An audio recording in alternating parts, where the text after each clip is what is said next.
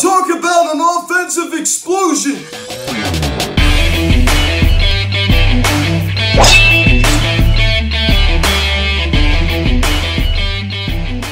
What is going on, everybody? Welcome to the Phillies Headset video catch. Here recapping this afternoon's game between the Philadelphia Phillies and the Milwaukee Brewers. As the Phillies defeat the Brewers by a final score of 12-0 on offensive explosion this afternoon, ladies and gentlemen. Just unbelievable. I mean, like I said, before I get into this video, please subscribe if you haven't yet. Please share the notification bell. Please like this video, comment on this video, share this video, and let's get into this. I mean, what a way to come off of a series loss to the Miami Marlins, where you come out at American Family Field and you have an offensive explosion in Game 1 of this three-game series by winning it 12-0. I mean, this was a dominating performance we saw out of the Phillies this afternoon. Just unbelievable. Unbelievable, pushing off 12 runs on the board.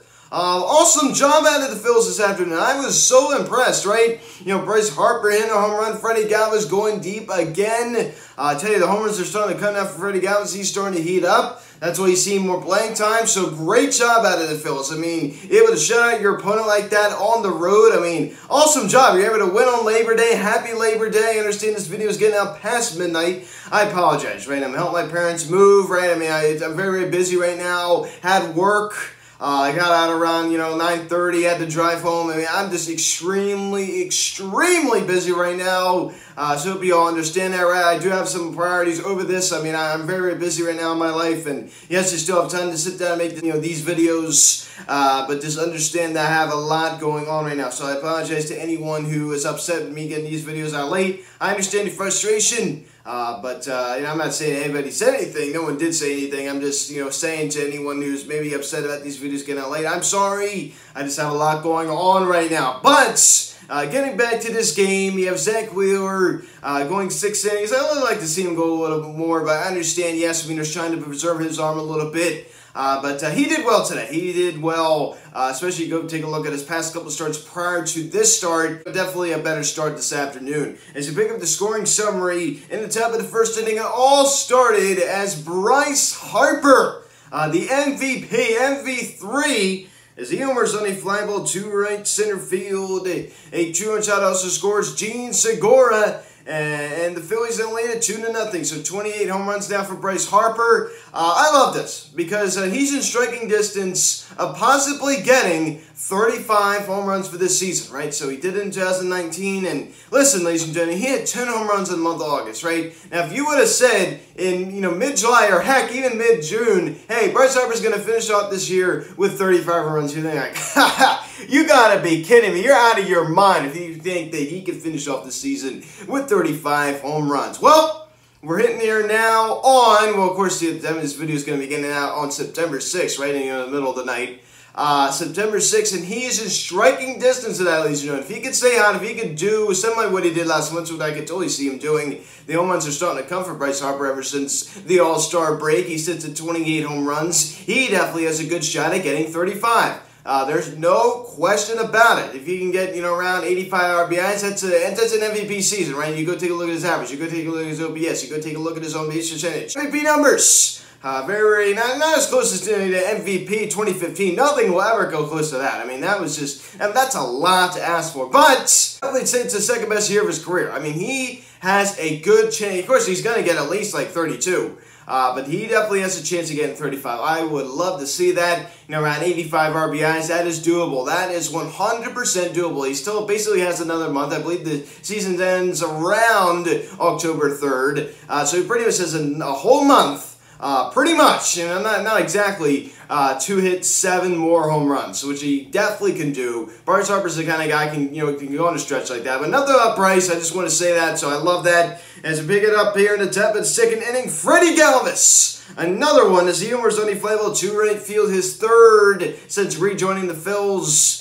He's been hitting some homers recently. He's 12th of the season overall. Off of Brandon Woodruff, and the Phillies is absolutely destroyed this afternoon, which you love to see. And it's now a 3-0 ball game. So Freddie Galvis with a solo shot. So that ball was hit very, very high. They pick it up top of the fourth inning. Another solo shot as Brad Miller break out the bamboo. I'd love to see him hit 20 this year. He homers on a fly ball to right center field. Like I said, his 16th of the season, a solo shot, and it's now a 4-0 Phillies lead. So Bamboo Brad, break out the bamboo plant right now. So it's nice to see that out of Brad Miller. They pick it up top of the 8th inning. Here we go, right? I mean, it's only a 4-0 ball game prior to this. I mean, we went off. We went off as Andrew McCutcheon. He homers on a fly ball to left center field. His 24th of the season. So a great job right there from Kutcher, you know, doing a little point out to the outfield. I mean, just love to see that. He is awesome, right? I love this guy. I mean, a guy that I'm really, really going to miss. Like, I love Andrew McCutcheon. I love his swagger. I mean, he probably honestly has more swagger than Bryce Harper. I mean, that picture of him with that all-marine uniform from July of 2019 against the Brewers, with him holding that cup of coffee and with the zipper pulled down, that is one of the greatest photos I think I've ever seen. That is just pure swagger. With the sunglasses, oh my goodness gracious, that's so him. I love that. I never will get that image out of my head. I love that image. So great job right there out of Andrew McCutcheon. Give the Phillies a 5-0 lead, 24th home run of the year for Kutcher. We pick it up here in the same inning. Ronald Torres singles on a ground ball to left field. Didi Gregorius comes around to score. It's now a 6-0 Phillies lead. It's a big toe doing some damage right there. You like to see that, right? You know, there have been some concerns with Ronald Torres, right, cooling off a little bit. Then in the same inning, some bad defense from the Brewers. Daniel Norris, here, it's a ground ball right back to him, and the throw to second base is wild, right? It was wild. As Ronald Torres was called safe at second as the Brewers challenged the play. The call was upheld. Ronald Torres was ruled safe at second. And Brad Miller comes around to score. So now a 7-0 Phillies lead. So some bad defense right there from the Brewers. Like I just discussed, Daniel Norris gets smacked with the throwing error. Well deserved, Daniel Norris. Then Jean Segura with a grand salami as he gets a grand slam to left center field to score. Jankowski, Torres, and Herrera as the Phillies now lead it 11-0. Awesome job. Awesome job. So you love to see that, ladies and gentlemen. And then Brad Miller here in the top of the 9th inning, his second of the ball game, 17th of the season in a row. That's how I was talking about 20 home runs. I mean, pretty much over this next, almost month, right now exactly, a little less than a month. All he has to do is just 3 more home runs, right, to get to 20. So he sits at 17 now after this one as he homers on the fly ball to right center field. Second of the ball game, 17th of the season. And it's now a 12-0 Phillies lead. I mean, you've got to re-sign Brad Miller. I understand he's streaky, but as a bench bat, have a bench bat like this, coming off your bench, that's good, right? That is good. I like to see him re-signed. I would really like to see that. So a 12-0 Phillies lead. And there you go, remember that score. 12-0 is your final as the Phillies win on Labor Day. And the Duper Aguilar spot does collect 1 hit with that lucky RBI, right? With that throwing error from Daniel Norris, that fielder's choice went down as... And Jean Segura, 3 hits this afternoon with the grand slam, also scoring 2 runs. Bryce Harper, the only 1 hit, was a big one to get the Phils on the board early with that 2-run shot. I already talked enough about Bryce. I've done my daily Bryce, talk, right? And J.G. Mutu gets the start behind home plate, collects 2 hits. Nice to see that. And let's get that average up to 270, JT. And Andrew McCutcheon with that nice solo shot. I love to see that out of Kutch. Vintage Kutch right there. And Brad Miller, 3 hits this afternoon. The 2 solo home runs. He had a very, very good afternoon, ladies and gentlemen. Also scoring 3 runs. Didi Gregorius continues to do absolutely nothing. Freddie Galvis, only 1 hit, was a big one. That solo shot, another home run from Freddie Galvis. That time it was from the left side of the plate. So I love to see that. And Ronald Torres, a very, very good day today as well, right? Collecting 2 hits. Also with that RBI single, gets his average down back up to 254. Did drop below that 250 mark. So nice to see him climb that average back up a little bit. So go get Zach Wheeler's start. 6 innings, 5 hits. Didn't allow any runs. Didn't walk a batter. And struck out 9. So he just struck out 9. Look at this. He struck out 9 in just 6 innings. That's just insane. That is just insane. Zach Wheeler, despite not really going, really going to mileage in the start, right? Only 6 innings. he did his job in 6 innings. I guarantee you that. Striking out 9.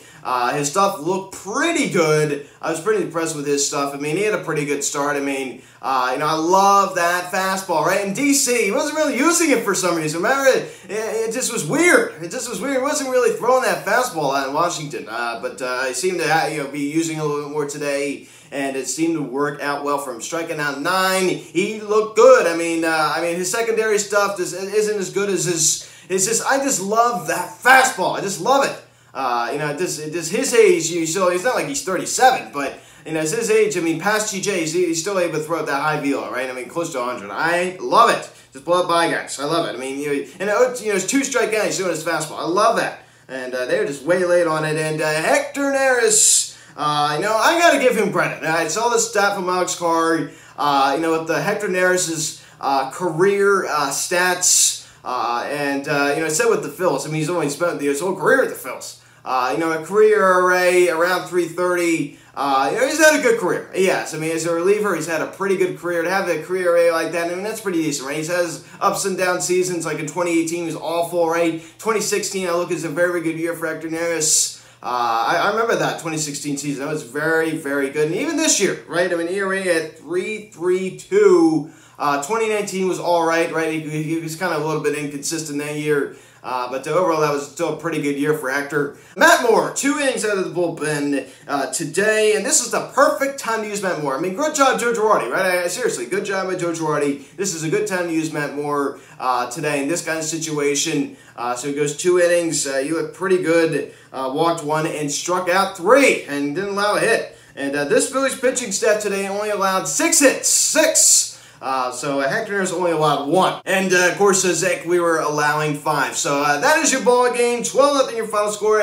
Just a commanding victory for the Phillies today. They are now 71-66, as they are now just 1.5 games out of first place. I mean, can you just believe this? I mean, it's just like, wow. I mean, it's not like the Phillies are, playing horrendous baseball, but they're definitely not, playing, outstanding baseball. Of course, I would definitely say this is an outstanding victory today. If you can win the series in Milwaukee, that's why it pains me that we did not take 2 out of 3 from the Marlins. So, guys, seriously, because you've been seeing October baseball. There's no question about it. We talked about that last year. The Phillies, all they had to do is just win 1 more game. They would have made it into the 2020 postseason, but, we're not here to talk about that. That is in the past. It's in the rearview mirror. But it seems like the Phillies just find a way to lose sometimes. But now 5 games above 500. So the Braves unfortunately did win today. But how about the Mets, right? I mean, letting the Nats walk them off, right? I mean, not only did I mention that they had a 9-0 lead the other day, and they ended up blowing it. Yes, I understand they won that game, but you can't blow a 9-0 lead to one of the worst teams in baseball. I mean, the Washington Nationals. I mean, their offense is depleted. I mean, not only is their pitching staff even more depleted, that's a bad offense. If you take Juan Soto out of the lineup, that's like one of the worst offenses in baseball. I mean, honestly, Juan Soto is pretty much the only reason why they're somewhat relevant. They're really not even that relevant to begin with, but if Juan Soto wasn't there, I tell you what. I mean, he even said he'll take it year by year, but I mean, that's embarrassing of the New York Mets. They are now 69-69. So I'd like to hear some Met fans down in the comments section. And I'm not going to, talk too much smack because the Phillies are kind of in a similar situation. Their playoff job is just insane. So 7:40 the first pitch tomorrow night. Aaron Nola 7-7 with a 4.54 ERA. And Lara on the mound for Milwaukee. A 3.43 ERA. So what a great job to totally light up Brandon Woodruff, who's one of the best pitchers in the National League this year. I forgot to talk about that too. I mean, you totally destroyed that guy. So great job, Phils. Great job. I mean, that was a very good offensive performance today. I mean, no question, you about to score 12 runs. I mean, it's got to be a good offensive performance, right? So this offense, as we discussed, is hot and cold. It wasn't really there in Miami, but came alive this afternoon in Milwaukee. So guys, thanks for watching this video. Please subscribe if you haven't yet. Please turn notification bell. Please like this video, comment on this video, share this video. Check out the social media link in the description section at Phillies Sounds of Instagram. Check the Instagram, call or text 267-225-3292. Email it. PhilliesHatsTV@gmail.com. Some exciting news. A sort of website has been launched for Phillies Hats. Still trying to work on, trying to get it, the final logistics set up for it. But yes, it's pretty much up. Details to follow. I'm really, really excited about that. I had a guy help me out and do it. I really like to thank him for that. Also no Phillies Hats of Hotline video this week. Just too busy. I apologize for that. I start school on Wednesday. Not to mention I have to help my parents move. I got work. I might be back next week. It probably will. But just I'm going to be skipping that this week. So guys, thanks for watching. I'm Luke, and I'll talk to you later. Let's go, Phils. I'll see you guys.